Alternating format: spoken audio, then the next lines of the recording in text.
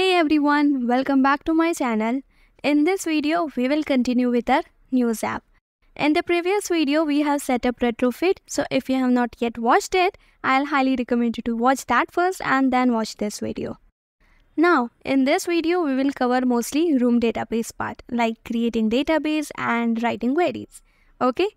But you will be wondering, why is there a need of room database? Because we'll be saving our favorite news article in the favorite tab, which means we'll be storing the favorite news articles in the database, so that when we open the app for the next time, then all the favorite articles should still be present in the favorite tab. Got it?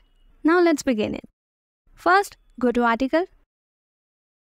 If you remember, this was a JSON data that was converted into article data class, right? Basically, this is our article only, like a template. So when we save an article in favorite, then all the parameters present inside it, like author, content, description and all, are also saved as stable columns. But very stable. That we will create now. But before that, let me refresh your memory. Room database consists of three components: entity, DAO, that is database access object, and database. So entity defines data structure, DAO provides method for data access, and database serves as a main access point. Got it? We will create classes for all three of them. So first, let's start with entity. Entity represents a database table including its columns, data types, and primary key. Now, we already have an article data class in which all columns with its data type is present. So all we need is to create an entity, that is database table, and a primary key. So let's create it. First, above article data class, mention entity annotation.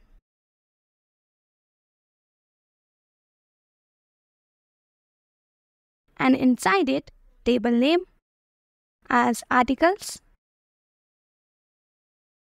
and done. Then we need to add primary key. For that, we will require a unique column that will be our ID. So first, I'll create an ID as int question mark is equal to null, which means ID can hold an integer value or a null value. Now I'll set primary key on it and make sure to keep auto generate as true, which means that the database will handle generating unique values for it. And that's it. Our entity class is ready. Now let's move to our second component, that is DAO.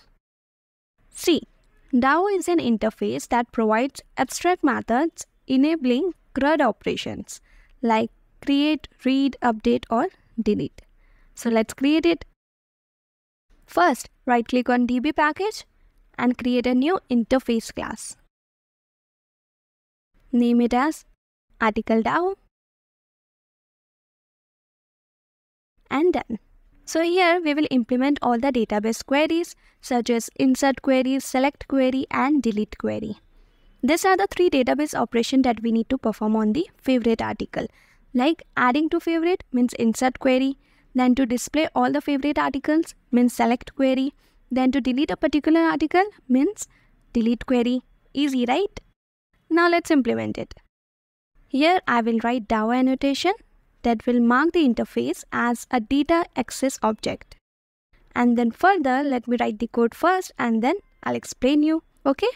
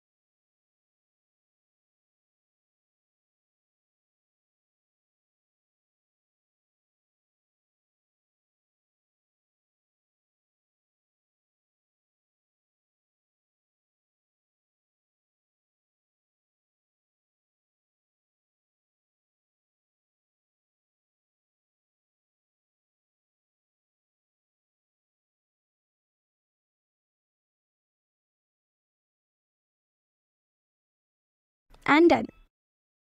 Now see, insert annotation is used for inserting data into the database. Simple, right? Then what is this on conflict? So on conflict strategy dot replace means if there is a conflict, like if same primary key already exists in the table, then the old data will be replaced with the new data. It's basically a safe way of writing code so that we don't face any error in future. Then we have created a suspend function named as upsert that inserts or updates an article in the database. The suspend keyword indicates that this function should be called from a coroutine. Then lastly, it returns long, which typically represents the primary key of the article. Next is to display all the favorite article. So for that I have used query annotation with a query as select star from articles. Articles is the table name. Then I have created a function as get all articles and return type as live data containing a list of all articles in the database. Simple, right? The next is delete annotation. It is used for deleting data from the database. Then again we have created a suspend function as delete article, which will delete an article from the database. And suspend will make sure that the database operations are performed on a background thread. And that's it. Our DAO interface is also ready. Next, again go to article. Here as you can see, int data type is supported by database. Fine. String data type is also supported by database. That is also fine. But source data type is not supported by database because source itself is an object. So what we need to do is to convert it to a data type that is supported by the database.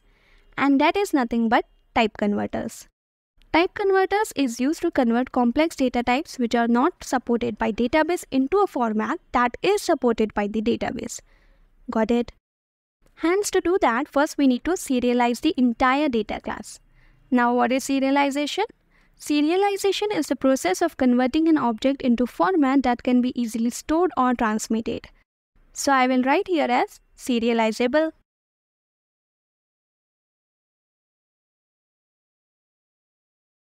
Then we need to create a type converter class.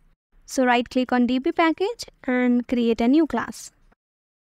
Name it as converters. Here we need to create two functions, from source and to source. So first let me write the code and then I'll explain you.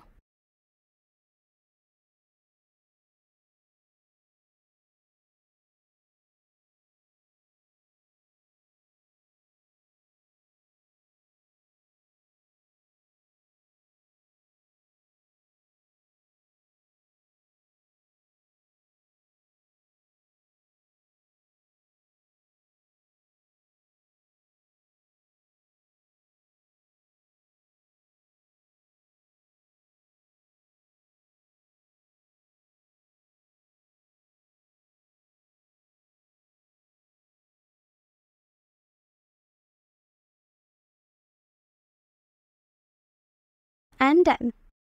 Now see, to tell compiler it's a converter class, we need to mention type converter annotation here. Then I have created a function as from source which will convert source object into string. Now if you'll see here in source class, there is two values in it, ID and name. Out of which we don't really require ID, but we do require name. So come back to converters class. Here we will convert only source name.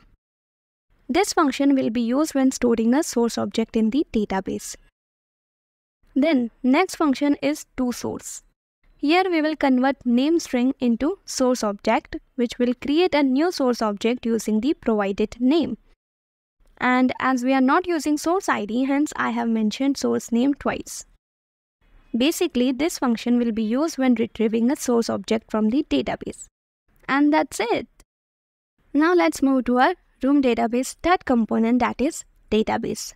Database serves as the main access point and also it defines the database version and entities. So let's create it. Right click on DB package and create a new class. Name it as article database and done.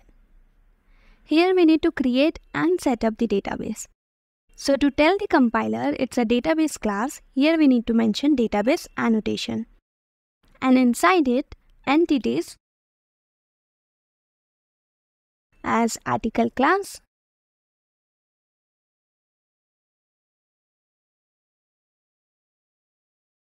and version as 1. Then it is very necessary to mention converter class in the database. Hence, I will write here as type converters annotation with its converters class.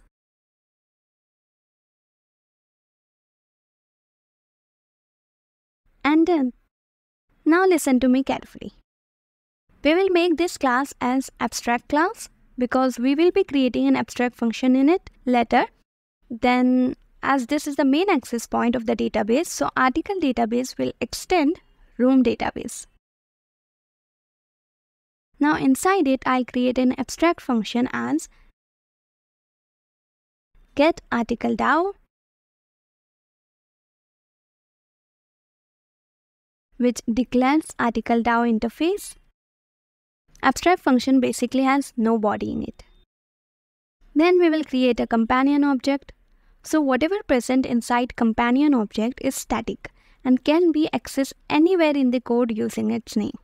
Then inside it, it's mostly syntax only. So let me write the code first and then I'll explain you.